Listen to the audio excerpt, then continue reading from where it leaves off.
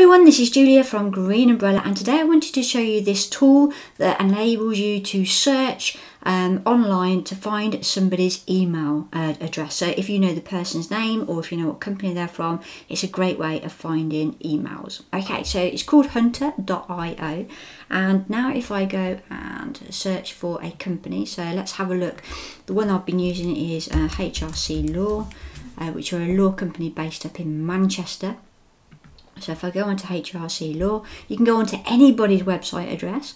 You just take the website address, copy it, and whiz it into good old Hunter. You see where it just says here the company name, and I click here and find email addresses.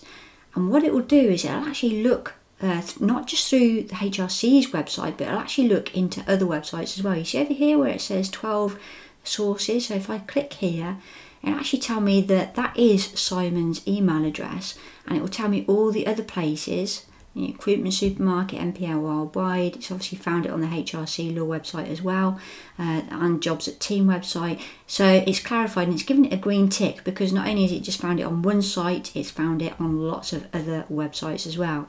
The other good thing about this is it actually gives you the pattern. So I know that HRC Law's website is actually, you know, first name, last name with no dots at hrclaw.co.uk. If I have a look at some of the other people's, Carol Parker at HRC Law. Do you see what I mean? You can actually see the pattern in which you can email people. So if you know the person's name, you've got a good idea of what their email address is. So that's the first one I wanted to show you. But the thing that I think is really quite sexy about this is the integration with LinkedIn. So if I go onto LinkedIn, okay, and I do a search for, let's do a search for Harry Cooper. I have no idea who Harry Cooper is, that's just a name that's just come into my head. Okay, so I'm going to click on this one, only because he's a third person, if you can see, he's a third connection. Okay, there's a nice fella. He's working at this company called Accenture. Okay, so he's a third connection, so if I can't get his email address, the only way I can connect with him is actually click the connect button, and I really don't want to do that because he doesn't know me, therefore he's probably going to say I don't know this person and reject my connection request. So what I can do is warm up that conversation first just by emailing him direct. So with Hunter, you see you've got a little fox just up here in the top right hand corner. If I click that little fox, there you go, it's given me his email address. And again, it says it's 97% confident of that because it's actually not just searched his LinkedIn profile, it will search other places just to make sure that that is the actual proper email address. So that's what it's saying, and I haven't actually had any of these come back that are wrong yet with that high percentage. So it's like waving a little bit of magic over LinkedIn.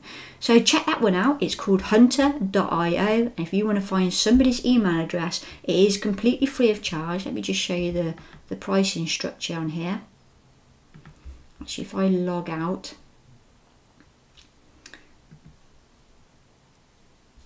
and you can see the pricing here. Okay, so it's completely free of charge up to 150 emails a month. Okay, if you wanted to start growing databases and that sort of thing, obviously you then have to pay for it, but you're scraping the internet, but it is really, really reliable.